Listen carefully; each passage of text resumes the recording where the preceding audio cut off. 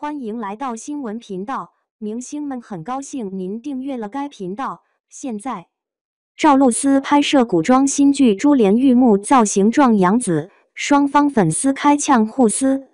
近日，赵露思与刘宇宁正在拍摄古装新剧《珠帘玉幕》，故事背景发生在唐代，她的唐装扮相屡屡获得称赞，但她的最新束胸红裙造型却被网民抓包与杨紫的古装新剧国色芳华造型神似，撞衫和抄袭传言让双方粉丝开呛互撕。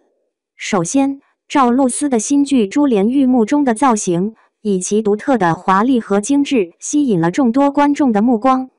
赵露思的美丽和演技在这部剧中得到了充分的展现。然而，有网友发现，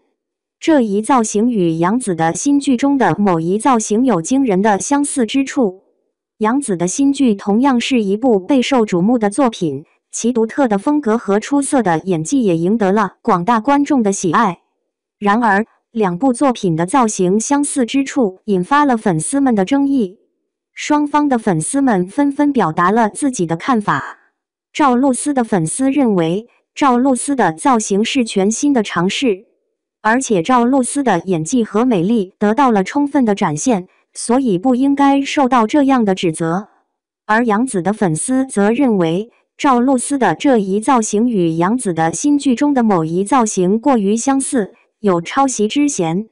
这一争议在网络上持续升温，两方的粉丝们纷纷发表言论，互相指责对方。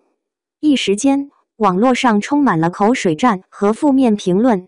然而，作为一个演员，赵露思和杨紫都明白，他们应该专注于自己的表演和作品，而不是陷入这样的争议之中。他们应该用他们的才华和努力来证明自己的价值，而不是被这样的争议所影响。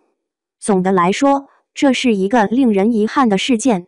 我们希望赵露思和杨紫能够保持冷静，专注于自己的事业，用他们的才华和努力来赢得观众的喜爱和支持。